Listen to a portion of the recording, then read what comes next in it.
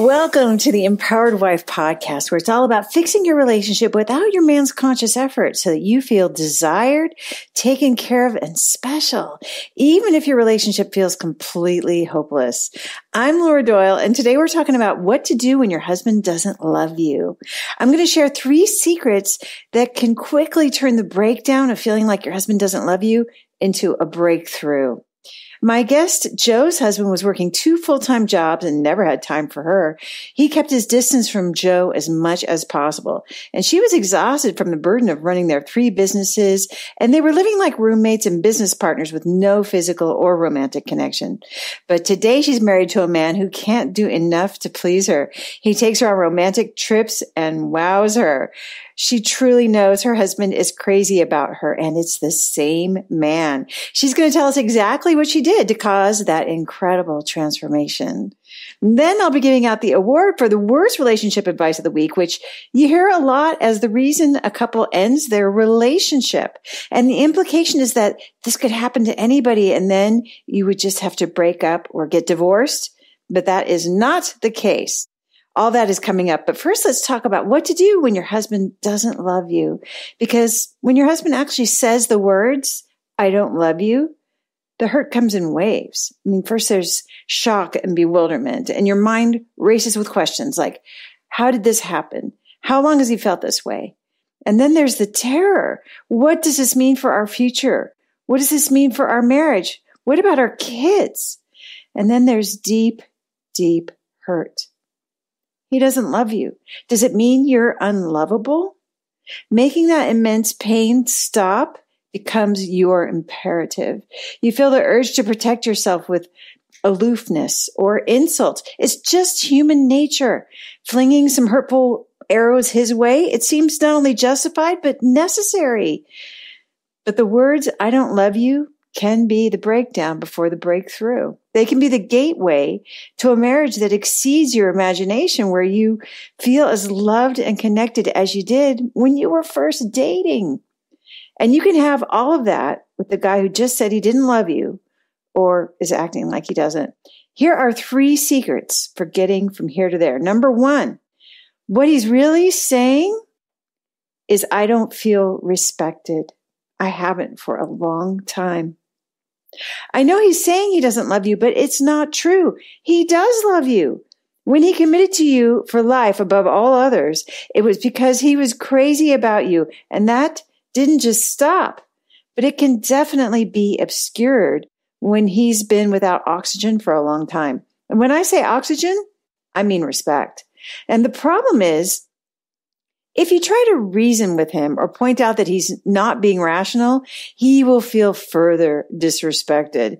That's like slapping his back when he's got a bad sunburn. If you beg and cry, that's a reminder of a huge pain point, which he hasn't felt like he could make you happy. Here you are, crying some more, driving that point home. You've probably already tried both of those responses, and that's okay. That's just human too. You didn't know he had a terrible sunburn.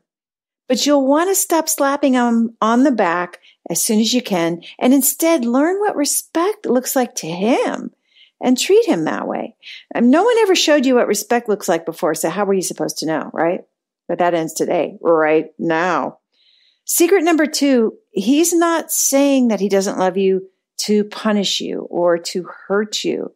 When he says something that sounds so hurtful, like "I don't love you," it's tempting to think that he's purposely being a mean jerk. It's human nature to personalize it and make it about you, but that's simply not what's happening. Of course it hurts. I get that.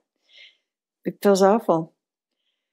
But consider that if someone cuts you off in traffic, that's also upsetting. It can make you angry. You might think the driver is also a mean jerk, but that driver isn't trying to hurt you at all. He just forgot to check his blind spot. He was about to miss the exit.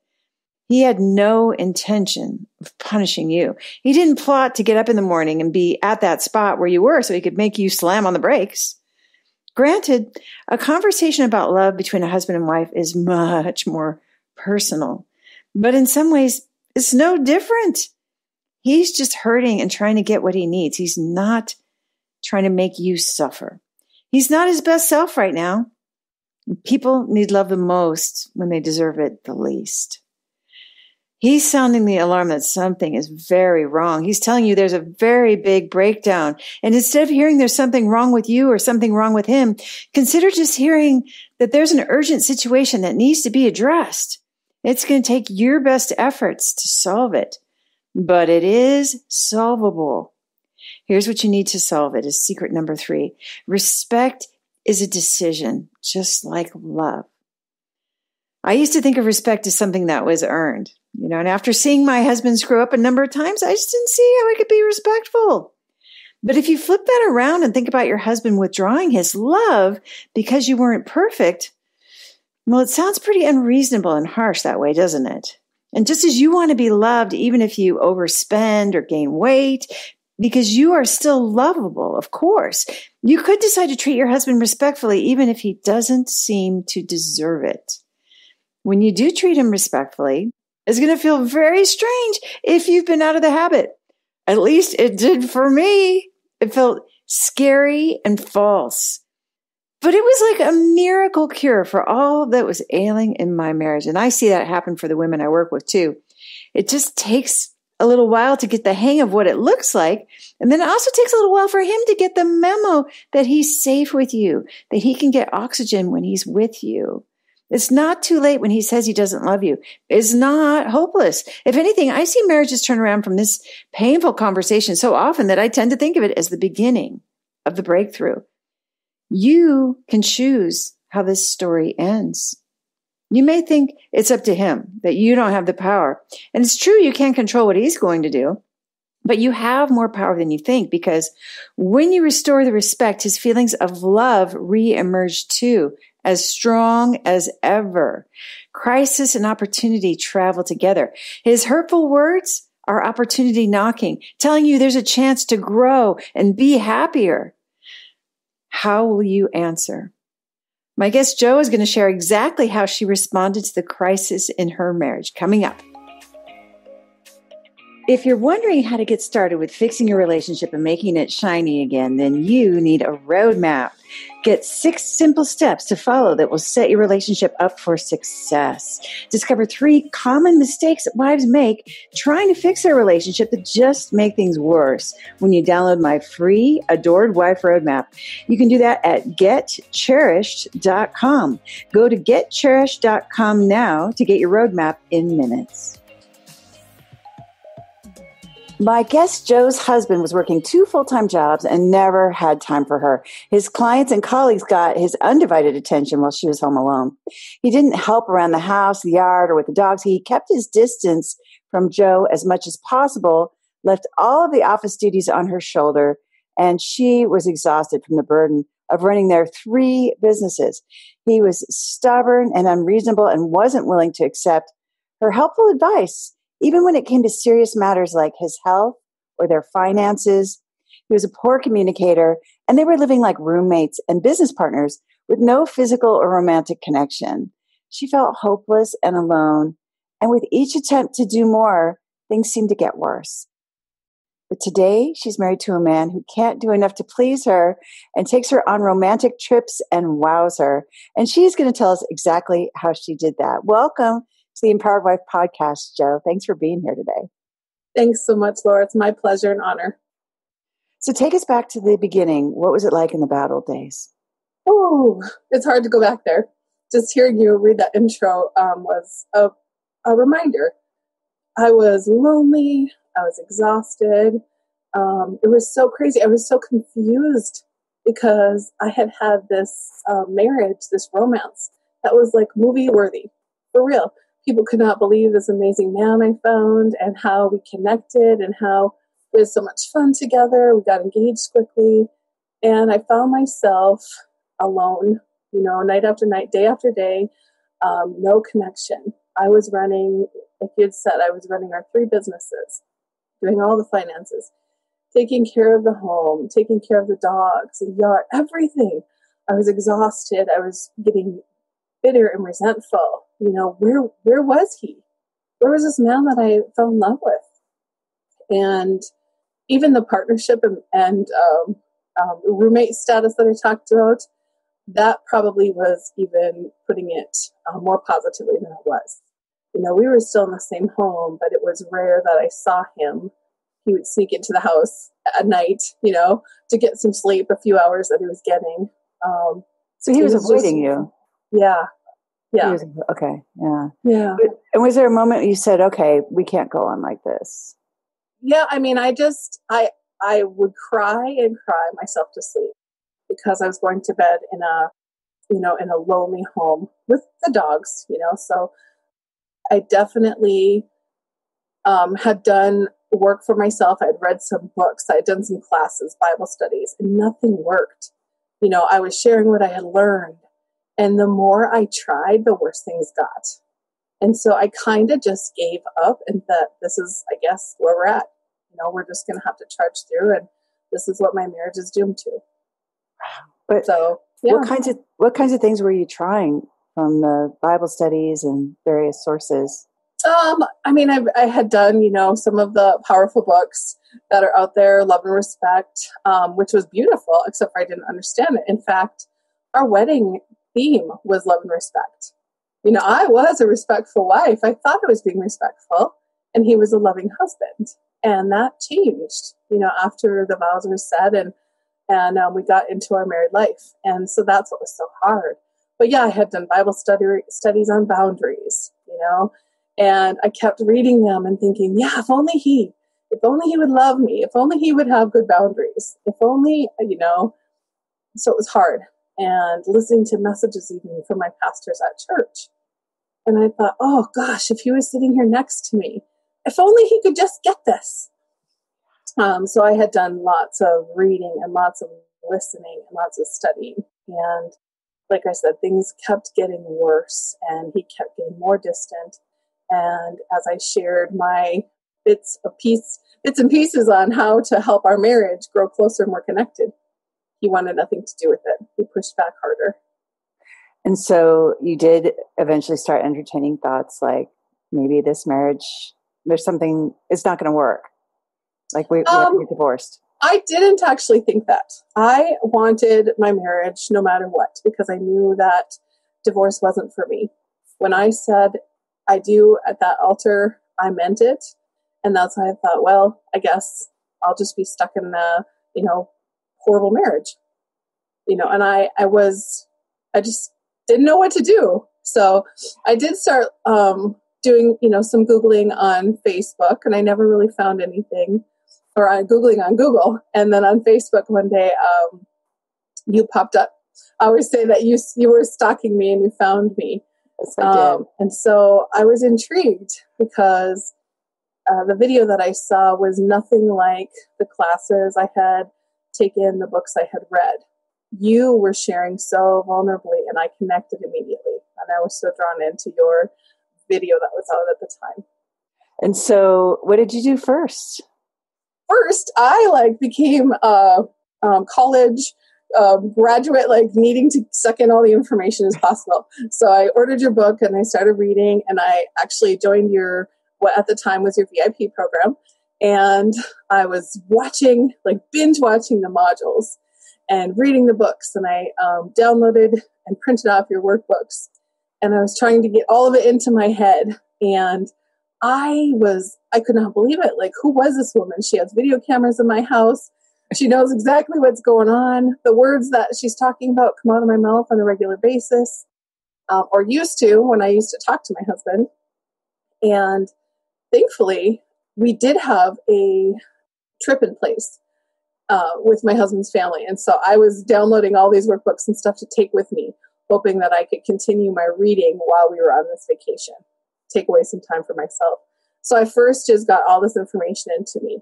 And the first actual thing that I got to do with my husband was apologize. And it was so powerful.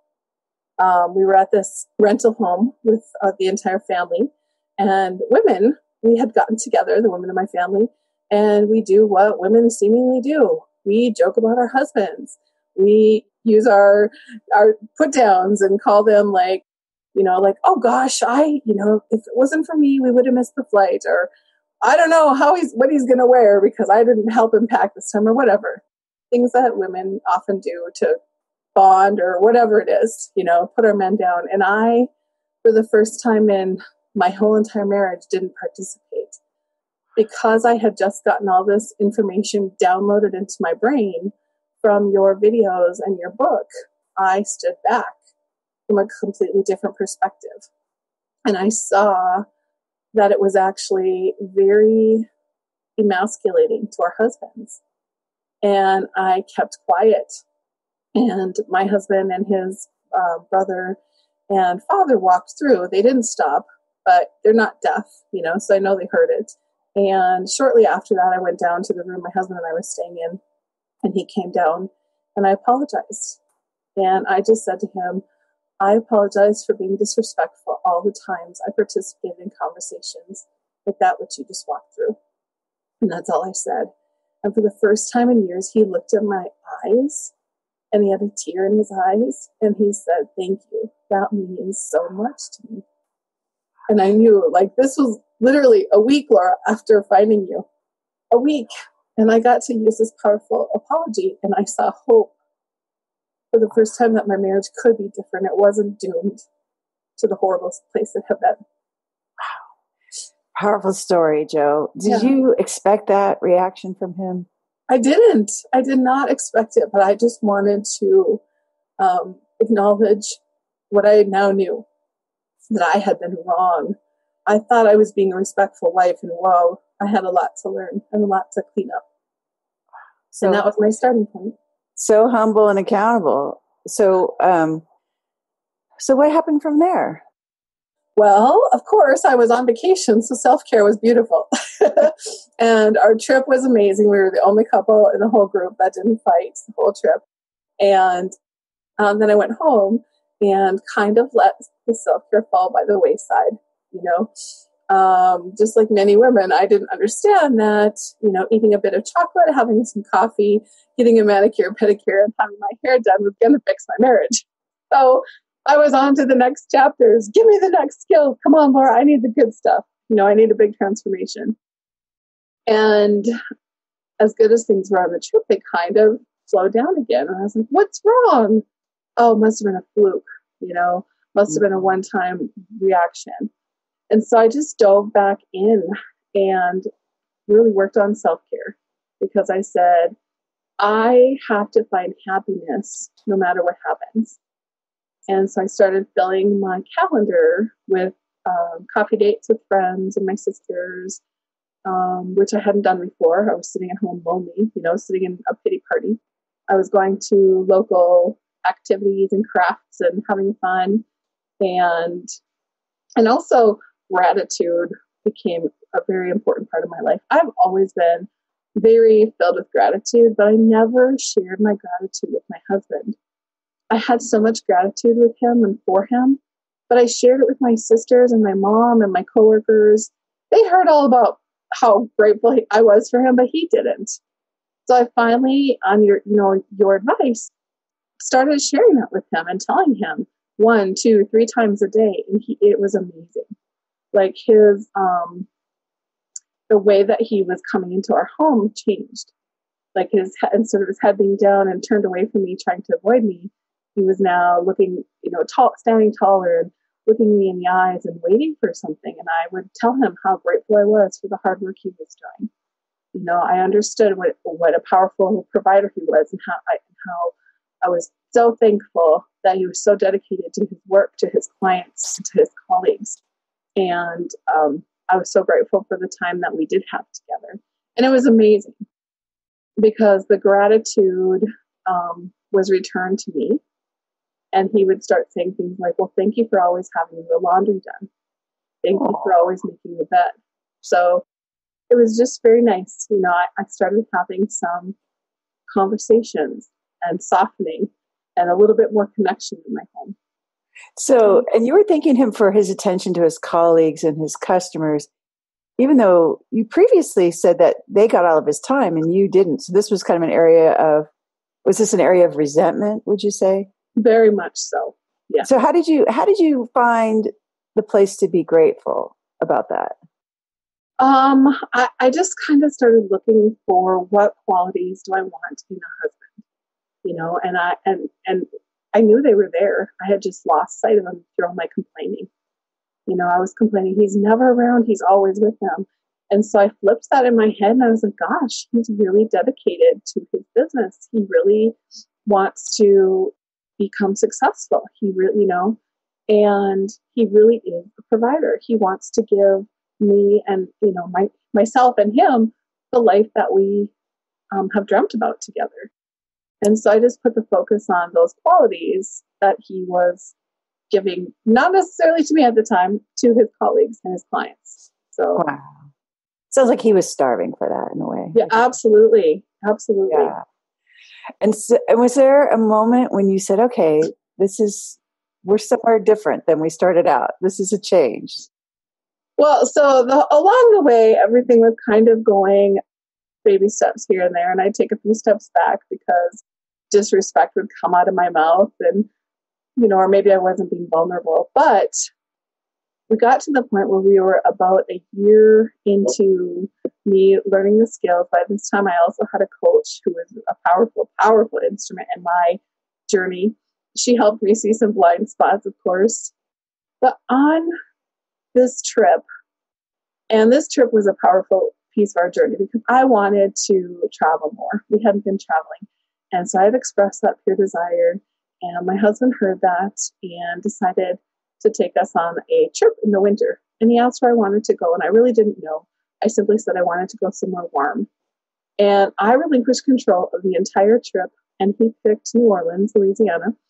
And I was like, oh my goodness, why would I ever want to go? It's not where I ever wanted to go to, ever. I never would have picked it. Oh, you weren't excited about this destination? Oh, well, I was excited about the trip, not the destination. Okay. And I was just like, okay, you know what? This program has been working. This is not going to fail me. I'm going to go. I'm going to have a blast. Doesn't matter, where we're at. And it was probably the best trip that I've ever been on. He planned the most amazing walking tours with us, bus tours, delicious food, beautiful hotel.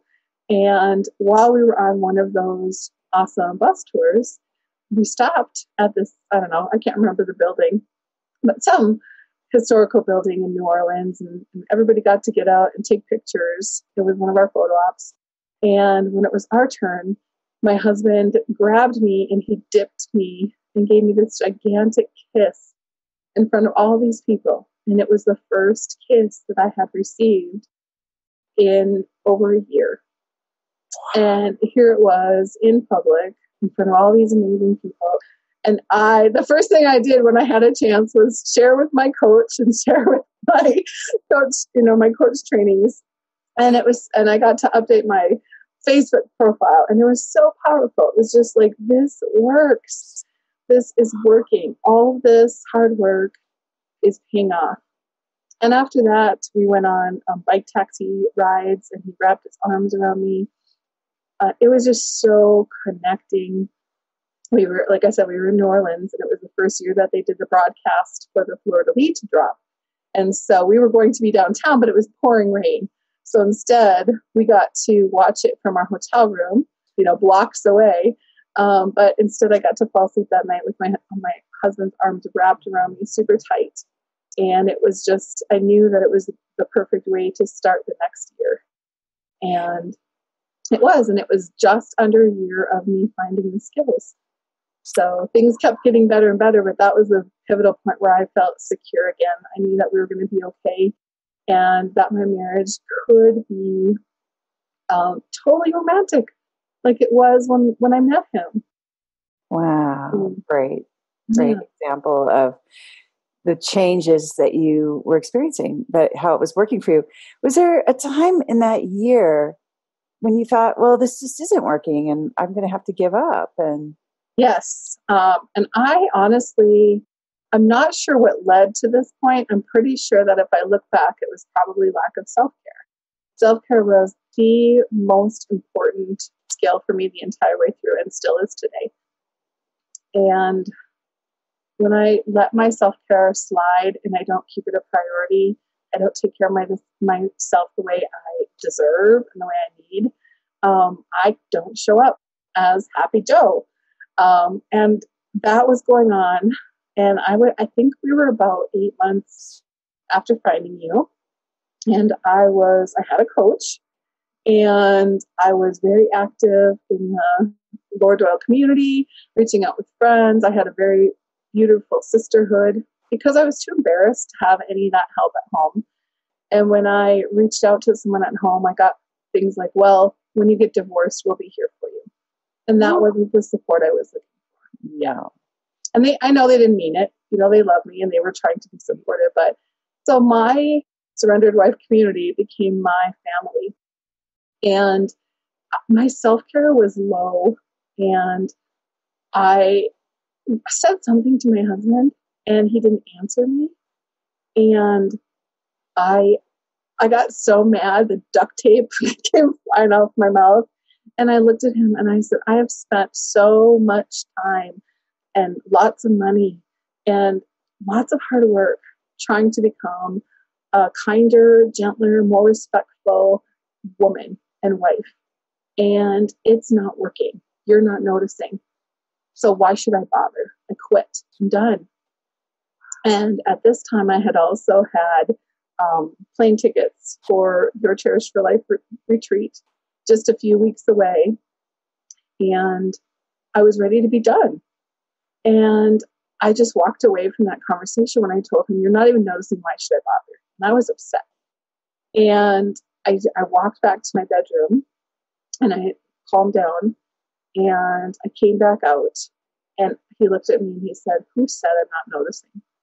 And that was it. Oh. Yeah.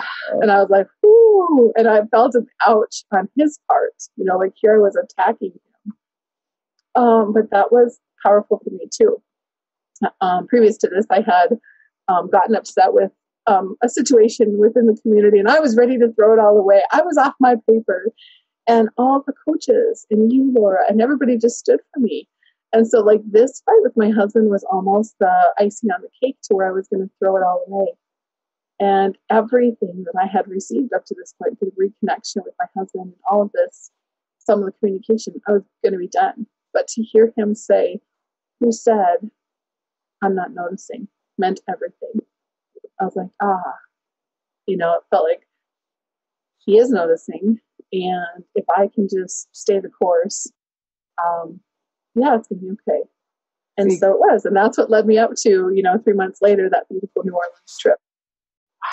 Grateful that I stayed. I mean, a year is a long time. So, and it sounds like you needed some validation that your work was paying off. And I did have little things along the way. The group, my Facebook group held me so accountable. And if I'd go in and I'd have a hard day, those ladies were my cheerleaders and they picked me up and they said, Joe, look at this, you see this. And it was a great place for me too, to really, if he wasn't recognizing the gratitude I was sharing, they were, those women were my cheerleaders. And I needed that because I know that I would not have been able to stick this out without that validation. I waited 9 months to hear from my husband, but they gave it to me all along. So, yeah. Oh, so what would you say to yourself? What do you know now that you would tell Joe from back then? Poor Joe, who was so lonely and struggling and didn't know. What would you say to her? I would say there is a way out of this pain. And all you have to do is trust. Trust yourself, trust your husband, trust the skills, and trust the women who have done this already and have been successful. Just be open and trust. So you can always go back. I love that. You're always like, you don't have to do this. Just give it a try. And I'm so grateful that I did that, and so that's what I would tell other women, just trust. There is a way. Give it a try.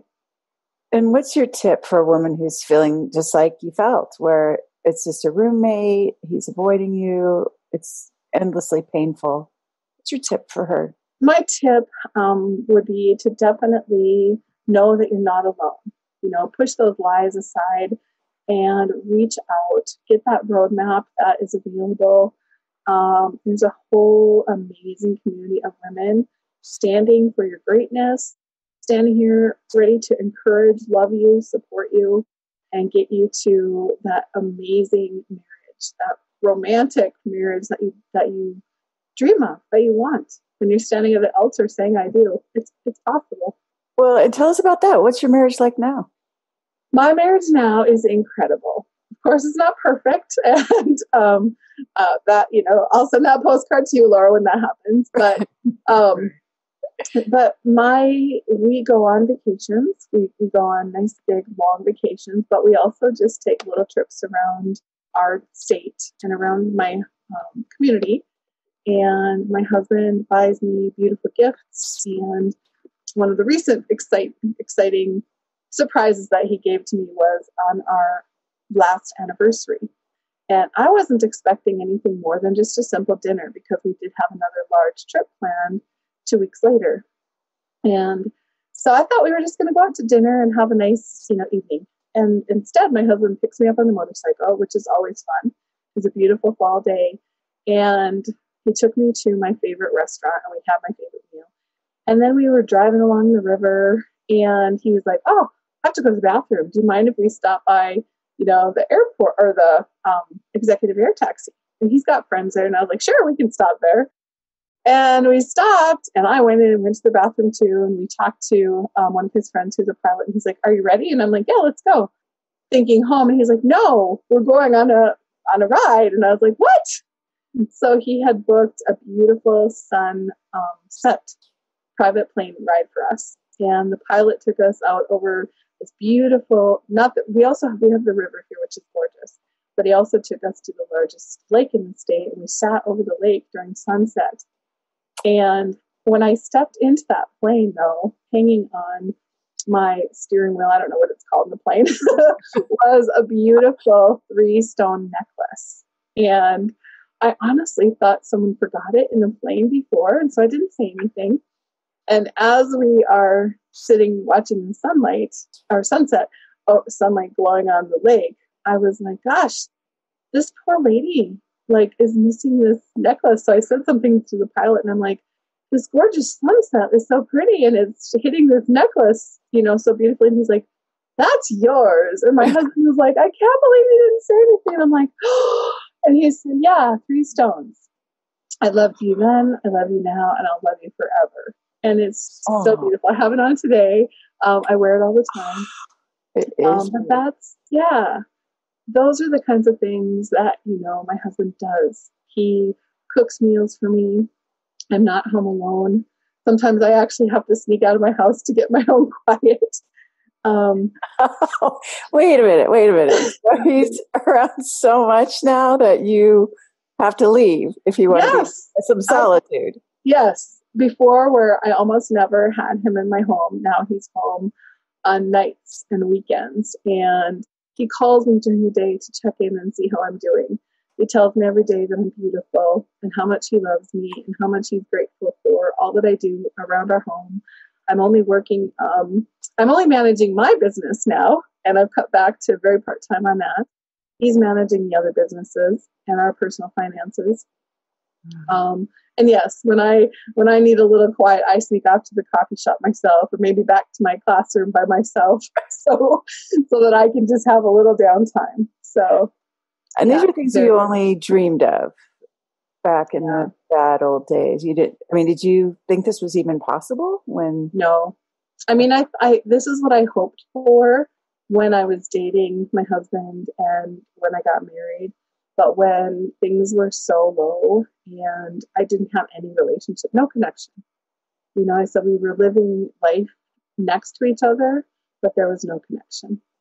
And I really had lost all hope.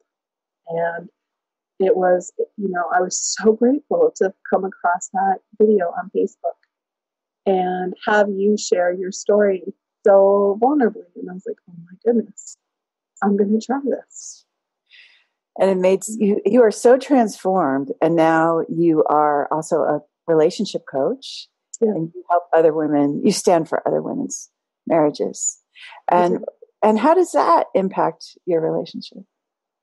It keeps me accountable. It keeps me happy, and it's just so encouraging to be able to share, like you said, my transformation with other women, and let them know that I know it's possible because I've done it. I know that the skills are really simple and it's not easy, but it's so worth it.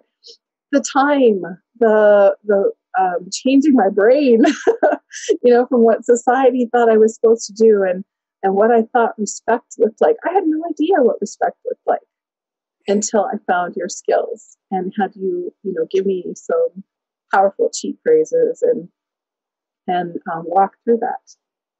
And so, yeah.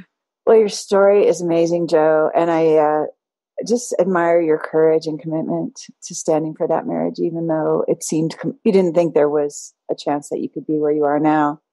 You hung in there anyway. And that's very inspiring. Thank you. Yeah, thanks for coming on and sharing all these details. They're not easy to share. Like you said, it's hard to go back to the old pain. And what has you be willing to share that with us? Like I said earlier on, it's hard to go back to that pain, and I don't want to go there again physically. And I see so many women around me that are suffering. And if I can help, if my story can inspire or help or lead one woman to find hope, support, and encouragement to get herself out of that pain, it's all worth it. It's so worth it to just be reminded of, yeah, things were really bad. Here I was trying to drag my husband to the psychiatrist's office because something was wrong with him. He was so broken and so messed up, and he wasn't listening to me. And I was in so much pain and thought, oh, what am I going to do with this man? And now I'm like, what am I doing with this man? He's so amazing. There's nothing wrong with him. and honestly, Laura, too, the thing that's probably the most powerful for me is, as hard as that place was, I realized that my husband wasn't willing to accept someone less than he asked to marry him. And I had become someone much less. I had become disrespectful and I had become controlling. I didn't know it. And so the way he was responding to me helped me to get back to the woman I've always wanted to be. I'd lost my way. And so his response, kind of woke me up, and I got to find you and take on a whole new perspective. So it's worth that. Yeah. Well, you have definitely inspired many women today with your story. And thank you so much for sharing it with us. My pleasure. Thank you for having me. If you're wondering how to get started with fixing your relationship and making it shiny again, then you need a roadmap. Get 6 simple steps to follow that will set your relationship up for success. Discover 3 common mistakes that wives make trying to fix their relationship that just make things worse when you download my free Adored Wife Roadmap. You can do that at getcherished.com. Go to getcherished.com now to get your roadmap in minutes. And now it's time for the Worst Relationship Advice of the Week award. It's the worst relationship advice of the worst relationship advice. Yeah, it's the worst relationship advice of the worst relationship advice of the week. And the advice that's got me ready to blow this week is that the problems in your relationship are an indication that the two of you just grew apart. You just don't have anything in common anymore. And I remember thinking that with my husband too. But if I'm honest, it was that I had grown and he was just staying stuck as a loser pants. So saying that we grew apart was my cover for saying I grew up and he didn't, which isn't the most grown-up way to look at things. Or I could say that we didn't like the same things. I like volleyball and he doesn't. He likes running marathons and I don't. So we grew apart, right? And I used to make that case in my head to whoever I was complaining to about my marriage. But I see it differently now. I mean, these days he runs while I'm playing volleyball and we both come back drunk on endorphins with lots to talk about. So it's not like you have to have the same interests to feel connected and enjoy each other's company. In fact, sometimes he'll be talking about his marathon training plans. And even though I don't care much about marathon training plans, it's his ideas and his voice and his face, and he's sharing them with me. And he's my beloved. And that feels very intimate.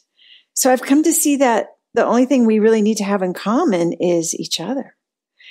And feeling like you've grown apart just means that you're feeling hurt and you're not getting what you need. And that's a lousy feeling, and no one should have to live like that. That is not right. But having someone tell you that maybe you just grew apart is not going to get the medicine where the trouble is. And for that reason, the advice that your relationship problems are because you've grown apart is the worst advice I've heard all week.